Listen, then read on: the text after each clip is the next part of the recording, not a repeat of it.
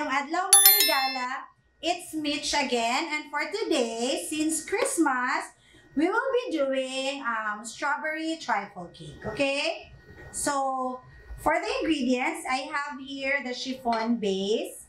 I have cake flour, vegetable oil, water, egg yolks, egg white, 2 sugar, cream of tartar, baking powder, and our iodized salt, okay? Let's start. In your bowl, mix in your dry ingredients.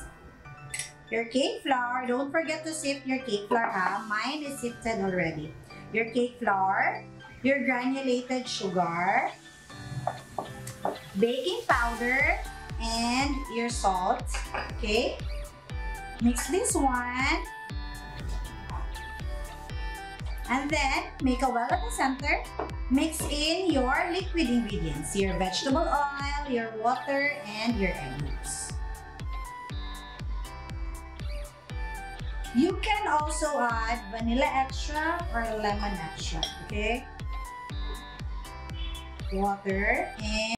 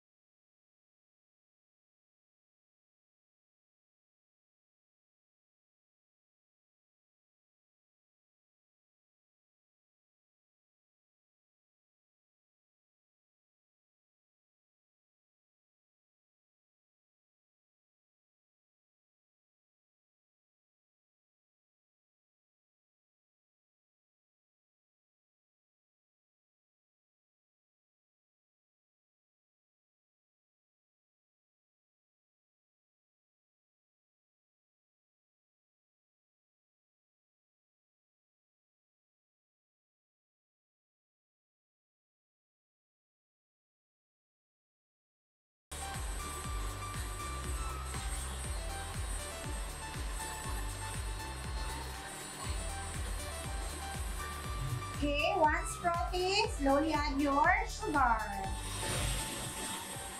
Yan. And then whip this one until stiff.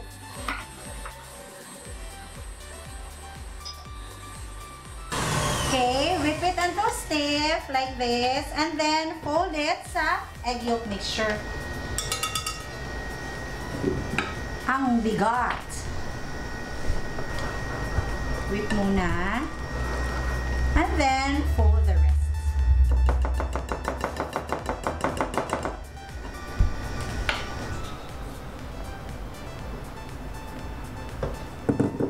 Okay.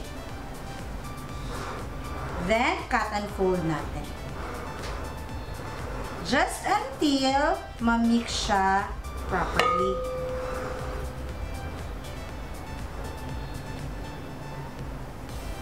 Tapos, you prepare tatlong 8-inch na baking pan. Okay? Kailangan 8-inch kasi later, yung lalagyan ko is around mga 9-inch na glass.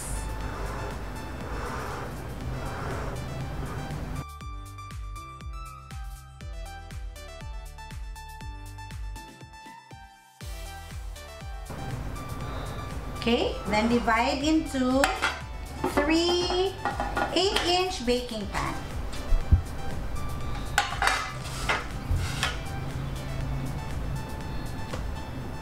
Then bake this one for about 20 minutes, okay? 15 to 20 minutes. While baking, let's do the custard.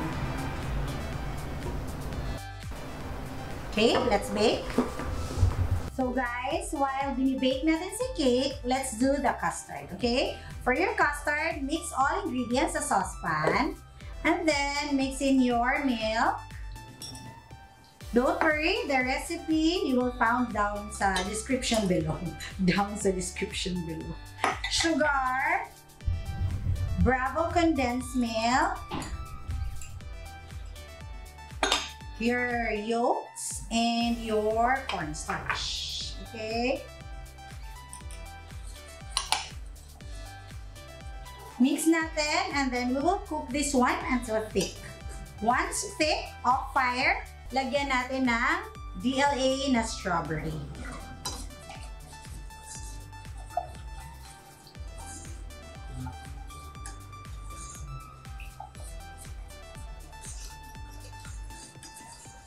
Okay? Let's cook it. Yan. Low fire lang ha, para hindi maluto yung itlog. And then, slowly mix. Okay? Just until mag-thicken konti si custard. And then, we will be adding the DLA na strawberry. Okay? It's thick already. Okay? Kailangan ganito ka-thick ha. Tapos, let's add around 2 tablespoons na strawberry. Easy to open can to guys. So, very magandang gamitin.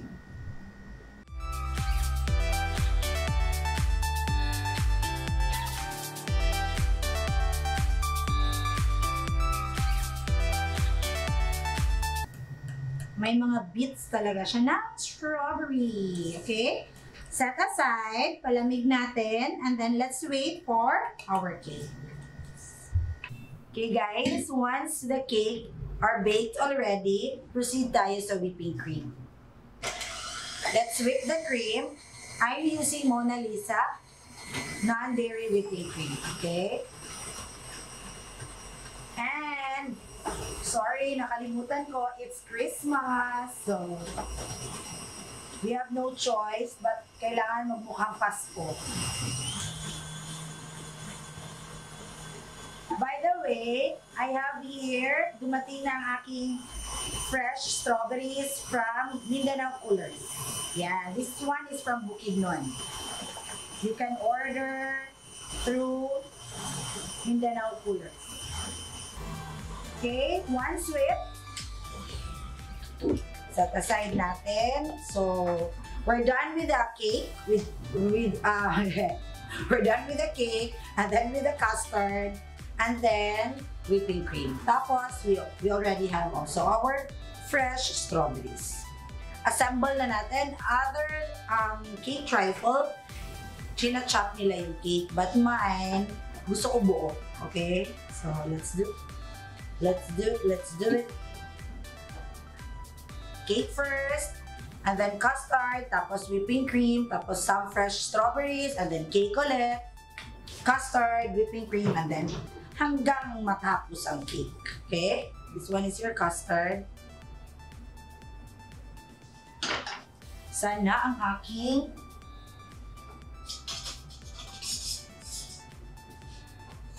after the custard, you can put some whipping cream. Huwag mo masyado damihan.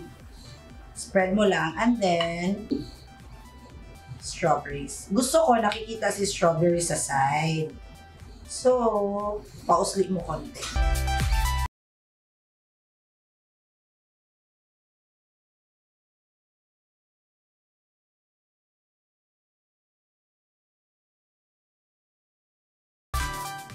And then, cake again, tapos custard, whipping cream, and then cake ulit. Okay?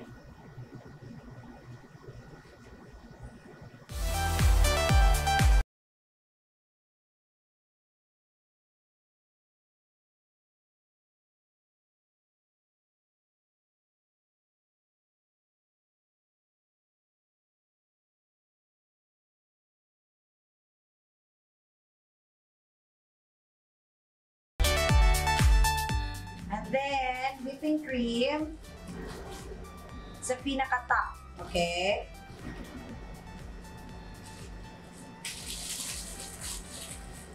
I use tip number 1M on the top. Actually, ito yung napili ko na cake because it's my daughter's favorite, yung chiffon. Ayoko sana lagyan ng whipping cream. Kasi ayaw ni Andre, yung boy ko, but no choice. Pangit pag walang whipping cream. Okay?